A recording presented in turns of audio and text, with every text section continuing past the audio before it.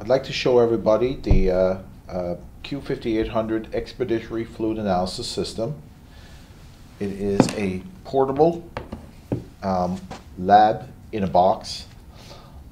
It's designed to be able to bring to the site and to be able to provide instant oil analysis for a critical piece of equipment. The system is very compact and designed to travel, and it consists of four major systems. It consists of a tower, which includes a particle count system and an X-ray fluorescence system for metals. It also contains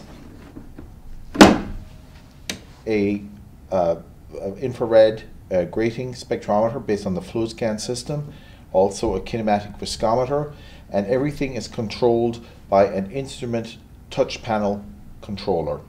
It's battery operated.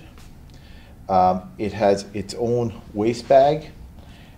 There is no need for any solvents, and you just need a few consumables, and we will run through a sample here to show you how it works. Now here's the main home screen. It's got a series of screens. Verify the sample, verify that the system is working. You can verify that by taking some known standard, verification standard. The system is calibrated at the factory, so the goal of this verification is just to confirm that the calibration has not drifted. And you can use this fluid and walk you through the process. But typically, in order to run a sample, what we want to go is go over to test. The system can measure preloaded assets that are generated on a standalone desktop software and then transferred over to the device, or you can measure fluid on the fly on a spot check. In this situation, we'll take an example of a piece of equipment which we have not got any history on before, and we want to just measure that fluid.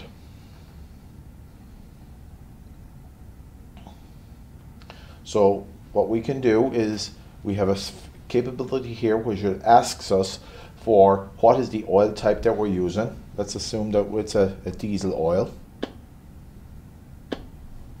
You can use what was previously there. You can also put in a sample ID.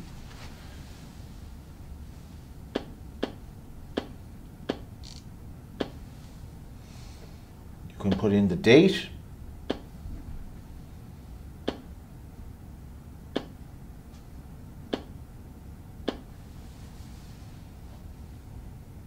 And now you're into a main screen which allows you to look at a whole series of tests. So what we have right now is that the viscometer is warming up, and while that's warming up, we're going to prepare our sample for analysis. So we want to grab a sample for viscosity measurement.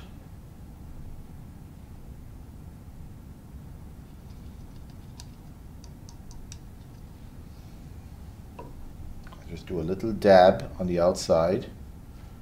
That's a sample that's necessary for viscosity.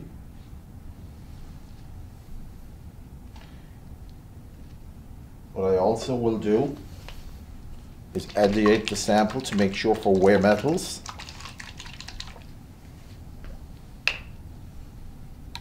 And I'm going to pull about 3 mils of sample.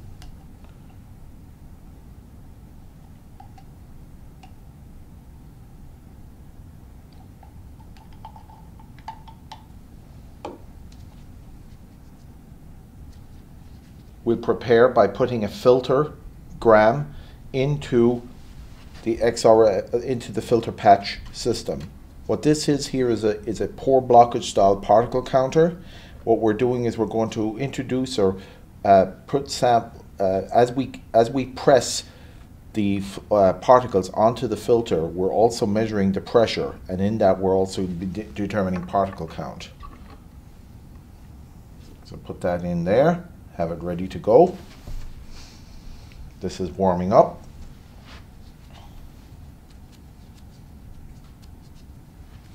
While this is warming up, I'll also check the background for my fluid chemistry. So it says, check my system for cleanliness.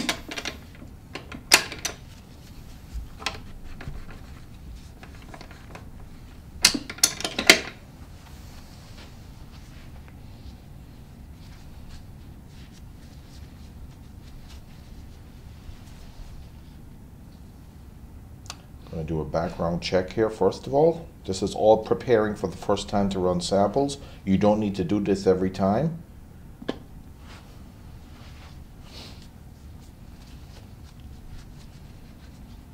So my viscosity cell is warming up. My background is being checked. And I'll have everything ready to be able to run a sample. So the viscometer is ready to go. So we first of all introduce the sample into the viscometer. So the sample is introduced. Now we take that same and we go to our fluid chemistry. We say start. Place the sample in a cell. Put a drop on the cell. Make sure there's no bubbles. Close it down. Press OK.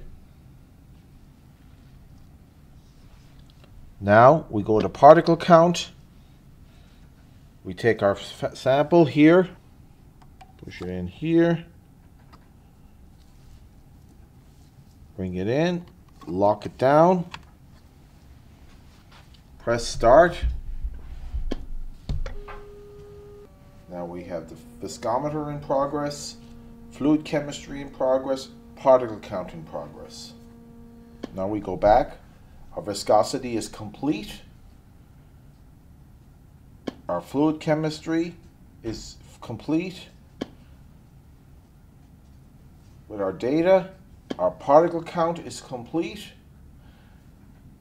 Now we are ready to do our elemental analysis. So now we open this up,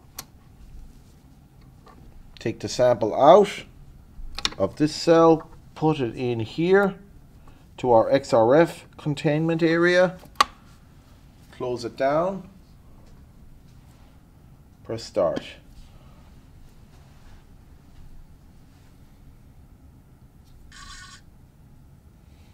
System is wrapped up now. The light goes off, the XRF is finished, and now it's going to produce data. That's going to analyze the results for the XRF. Here's a set of results that come up on the system. We measure 13 elements ranging from all the typical wear metals and contaminants that are typical with rotating and reciprocating machinery. And now when all tests are complete, we can see all the check marks, everything was right. We continue. So now, here's our summary of our system. Anything that has a problem will be in yellow or red. Anything that has no problem will be in green. So here, for this spot sample on the truck,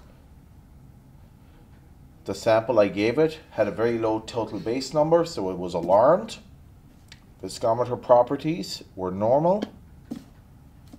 Okay, or a little caution mark.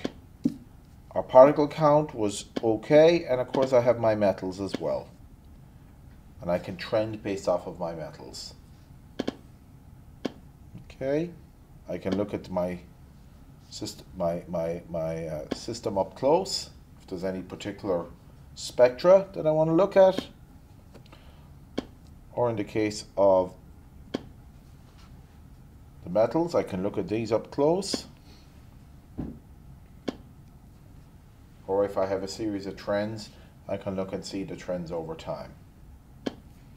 Once I have looked at this, I can save my data now. Now the data is saved, I can go back and review this data that I just ran. Let's look at the previous data that I have. And I can see any previous work that I did. And I can recall this sample if I want.